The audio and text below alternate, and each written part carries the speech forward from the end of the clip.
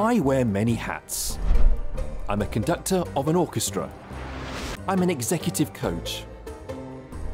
And I also take the occasional gig to be a documentary host. But no matter what hat I wear in life and work, there's always one thing that I need in all these roles. It's a skill I'm pretty sure you need as well. And that's the topic of this episode of Nudge.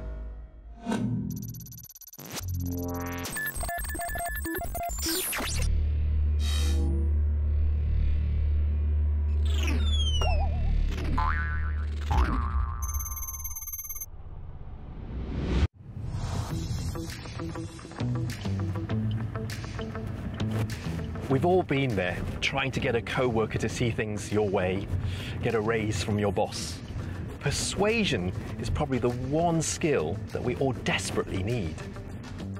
Yet in our quest for this elusive skill, my producers have asked me to turn up here.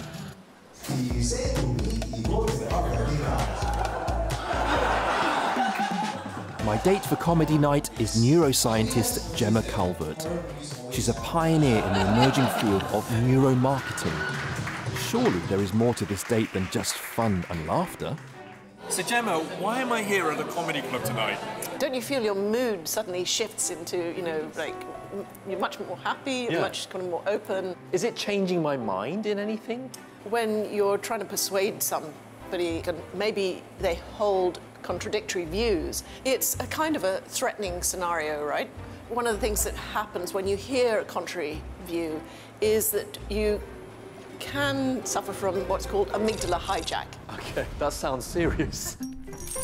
Your shackles are up, you're ready to defend yourself. And that puts us in a kind of frame of mind which is not open to other suggestions. Things like oxytocin, the trust hormone, is released with humour. So by replacing cortisol, which is associated with amygdala hijack, with feel-good hormones like endorphins and dopamine and oxytocin, you basically change the environment to a much more open and integrative one. You can now start to build a trusting relationship with the other person and start to empathize. You never forget the first lines. And then I suddenly see that actually this is something I can relate to. There's a real lowering of defences and you can accept a contrary view.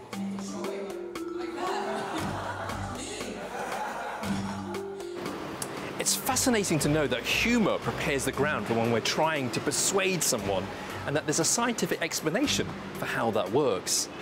But once we've laid the groundwork, how best can we present our case to persuade people to see it our way? That's where Sheila comes in. She coaches corporate leaders on storytelling and influence, charging $600 Sing per person just for a one-day workshop. But she's agreed to coach me for free. Hi, Sheila. Hello. How are you? Often it's an instinct to use facts to try and change someone else's mind. Is that useful? It's not a useful instinct because facts cannot change people's minds. Actually, because of our confirmation bias, once we believe something and we are given facts to the opposite, we believe what we first believed even more. So that's not going to work.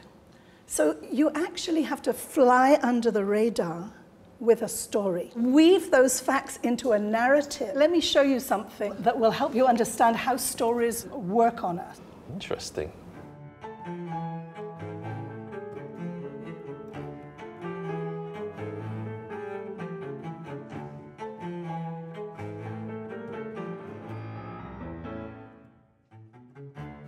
Wow. Okay, now tell me how you experience that in your brain. At the beginning, I thought, oh, okay, the big triangle is nice and just trying to protect the little triangle from the ball. Then it became insidious. And then the ball tried to escape, and I think the little triangle helped. And then they escaped, and they locked the big triangle in the thing. The big triangle gets angry and smashes through the door and smashes the house down. So it's quite an insidious tale for me. This is actually a classic psychological experiment called the Hyder-Simmel experiment, which was done in the 1940s. 117 subjects they showed it to.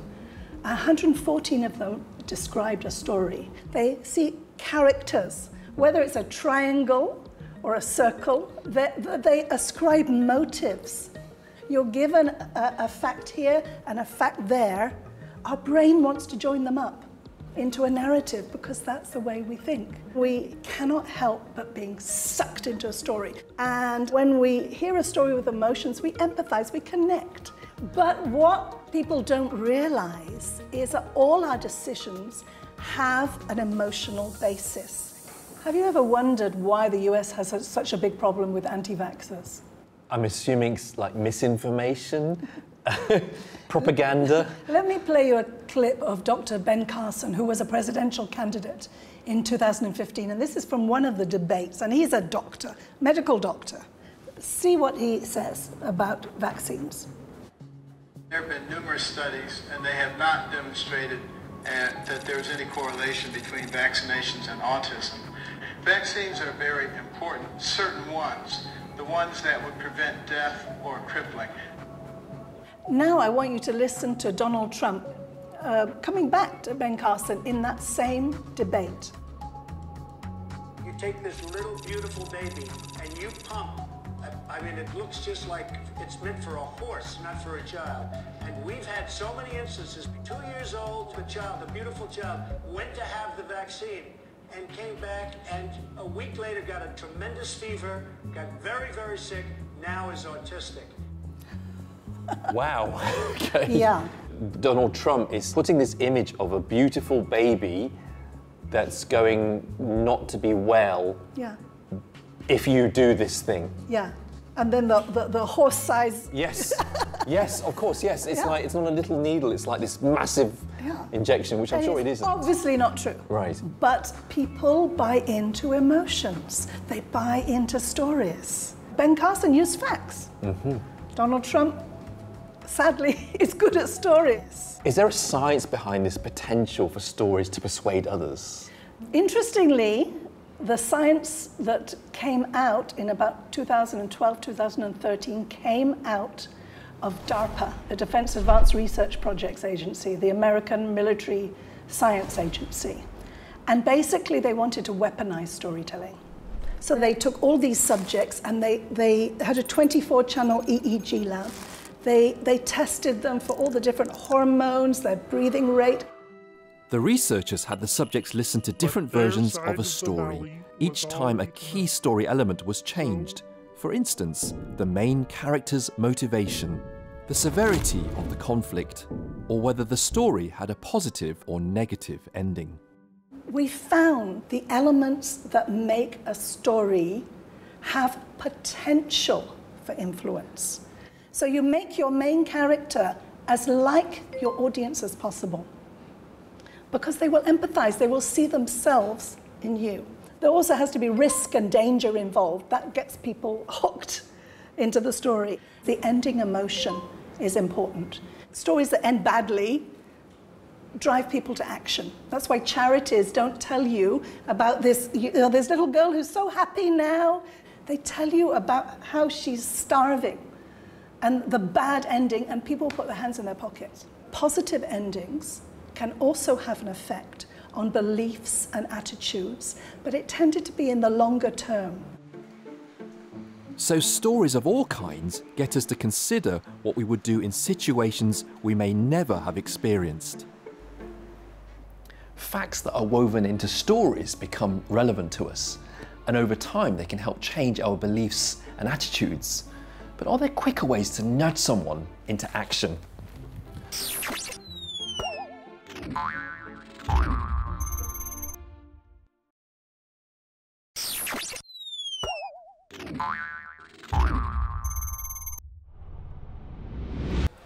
I'm hungry this morning, not for food, but to learn some simple tips and tricks that will help me nudge others to see things my way. So Darren, what are we doing here today? We are here today at the food center to use some of the persuasive nudges to see if we can get extra servings of food. Wow, okay, so why is this a good example of persuasive nudging? Because for the persuasive nudging, we can use it not just on special occasions, but we can do it on a daily basis as well. Okay, I can't wait to see what happens and what food you get us. Okay, I'll do my best.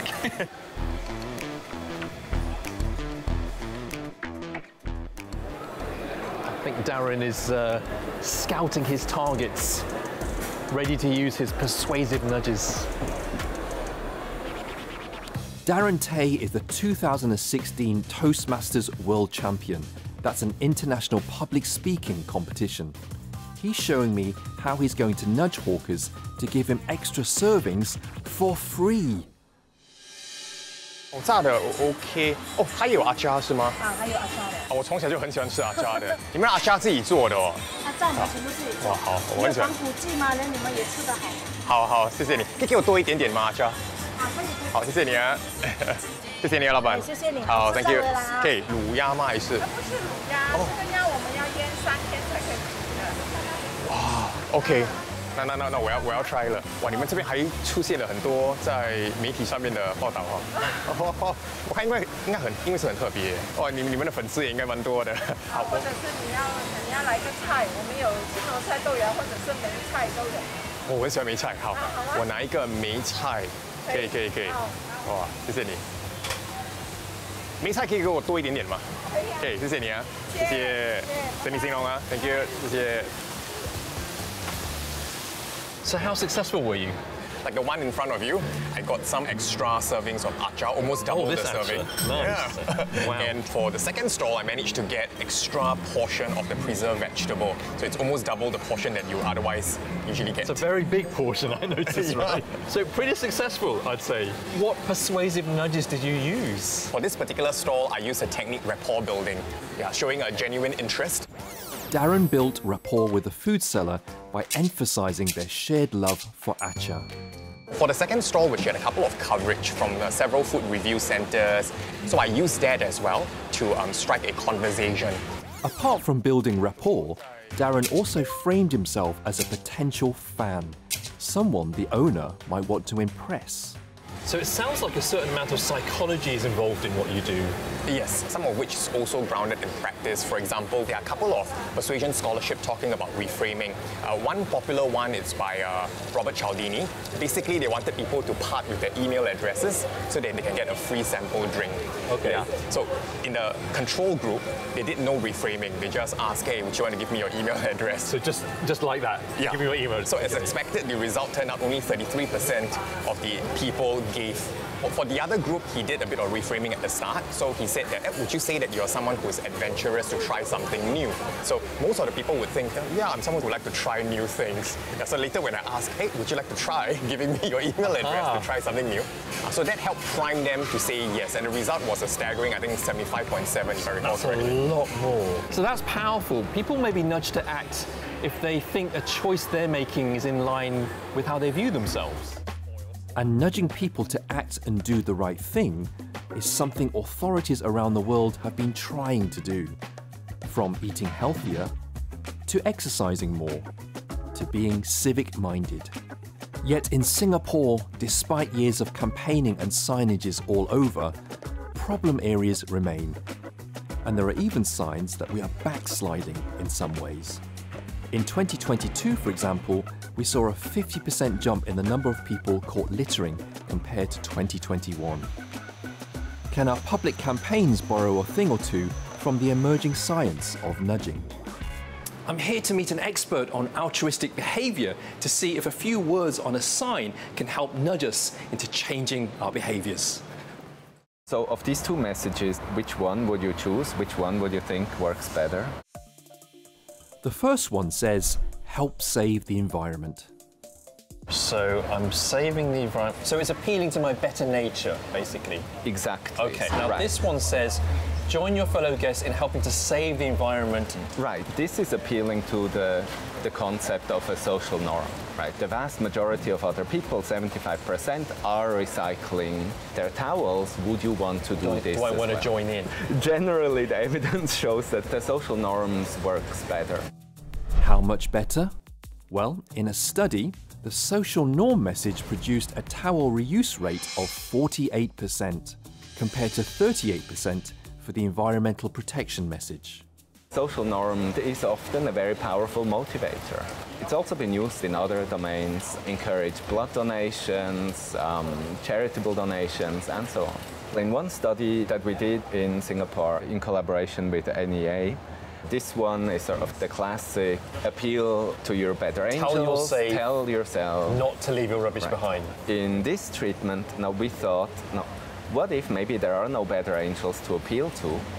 You know, you see here... So they're leaving rubbish behind? They're leaving rubbish behind, and then the auntie there's points... an auntie! Yes, she points to the rubbish bin. Even if you don't really care about keeping the estate clean, you may not like being called out for it. And which one was more successful? Right. This one works significantly better at reducing cigarette litter. So the auntie telling me to put the rubbish away works better? That's right. Someone calling you out works very well, in particular for norm-violating littering. I have some signs here to encourage people to give up your seat. So how can I improve on this one? Instead of saying, may I have a seat, please, I would just add somewhere the message, the vast majority of Singaporeans supports giving up your seat. Picture yourself in the carriage, everybody else thinks you should be giving up your seat. I think I'd be shamed if I didn't do it. I feel bad. So Lawrence is suggesting we use social norms in our signages to nudge people to give up their seats to those in need. I'm curious to see if that tip really works in real life. Time to put it to the test.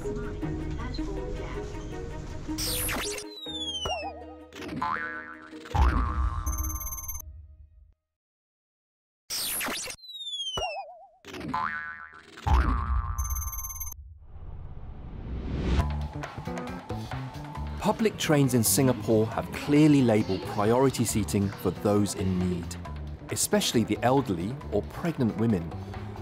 But there is another group of people who need a seat that are often ignored. Yan Jiao suffers from a largely invisible condition. She has endometriosis, a painful condition where the lining of the womb grows outside of the womb. It just caused very, very severe pain that radiates down my legs, and I would find it pretty difficult to walk with that kind of pain flare. After years of living with this condition, I can hide it like pretty well, so people don't see it, unfortunately. So when you have a flare-up in your pain, do you actually ask for a seat? No, I'm honestly quite scared that I will get scolded for asking for seats at this age because I look very young and healthy. A 2020 initiative tried to bridge that gap for people like Yan Jiao by issuing special stickers to show that they truly deserve help. Later, a tag was introduced. I've honestly tried using such a sticker on the back of my phone, but unfortunately people ignored me. And then when they came up with the tag, I tried again and I got ignored again. So after a while, I just didn't use it anymore. Maybe printing a new tag will help. So here is the tweaked version of the seat tag with the added line, most Singaporeans support giving up their seat. Now we're going to give this to Yan Jiao, who over the next week is going to try it on her way to work and school. Social norms in public messaging work because we feel nudged to conform to what others expect of us. But what if we want to nudge someone for purely selfish reasons? I'm here to meet nudge consultant Richard Bourdinave, who asks one of our crew members to be a volunteer for a demonstration. So, hello Jason, hello Tricia. Today we're going to play a little game, and you, Jason, will become the investor. So, out of this money, you can decide to give her the amount you want. Whatever you give her, I will multiply by 4. You can either keep everything for you or choose to give some of the money that you have. Okay, so I'm going to fan this money. I will give this lady $5. $5. I'm going to give her $5. So, because I'm the multiplier, I will transform this 5 into 20. I got this money based on not doing much, so I would just give him half of what I've earned. Then he can also benefit. Okay, how do you feel? I don't feel too bad, to be honest with you, Richard. I feel quite nice. What is the trust game meant to show? If we were like purely rational people moved by self-interest, like the economist would tell you, she could actually decide not to give back anything and to keep everything. But this game shows that people actually tend to reciprocate, and that it's something hardly wired in our natural behaviors. Even if we are strangers, most people would actually give back around like 50%. It's sort of a bet. A bet on kindness. It's sort of a social norm. Cialdini, one of the researchers who studied power of influence, has actually named reciprocity as one of the top 6 drivers. So reciprocity is something you can use to nudge people to do whatever you would like them to do by starting yourself, offering them something. So, for example, if you're a charity and you want people to donate, it's often, if you open the envelope, you would find a little present to create a feeling of reciprocity, because you give something first and then you ask for the money. It would be the same if you go to the restaurant, and Cialdini has actually studied the influence of offering a small gift, like a cookie or something, with the bill. It actually increases the tip. So, we can nudge others to do as we wish by putting them in our debt first. But what if we take out reciprocity and just rely on social norms? That's what we asked Yanjiao to test for in the past week, with a seat tag that reminds readers of social norms. So I was traveling during peak hours and the bus was really crowded. After a while, a lady looked up and she saw the tag and she gave up her seat to me. So thank you to that lady. It's my first time trying out the tag and it worked surprisingly. Hello, so it's my second time trying out the tag today and I tried it out on the MRT. When one lady looked up and she saw me with the tag, but unfortunately she stared at me for a while and then she continued using her phone, and I guess I just stood there for about 30 minutes and until another lady noticed me and she actually offered her seat to me. Over the course of a week, people gave Yanjiao a seat 3 times out of 4. So what do you think about these results? Are they better than expected? It's clearly better than how this worked before, where there was basically no response, and now there seems to be something going on. With these kinds of interventions, we shouldn't expect perfection. So as long as we manage to change some people's minds, I think this is still a successful intervention. The science behind persuasion is fascinating. And the research suggests that although techniques don't work all the time, they work most of the time. And you know what? I'll take those odds, especially when I'm trying to persuade my production manager to give me a raise.